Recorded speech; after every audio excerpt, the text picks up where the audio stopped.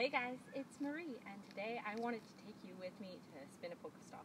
I'm really excited about this because I've been playing for 6 days now. It's almost the 7th day. And on the 7th day, I actually get a lot of different stuff, so I'm really excited about that. So I'm excited about tomorrow. But I had to come out and spin my Pokestop for today, and I really wanted to take you guys with me. So let's spin it and just see what we get. Alright, so I got 4 Pokeballs, and 1 Great Ball, and 1 Peanut Berry.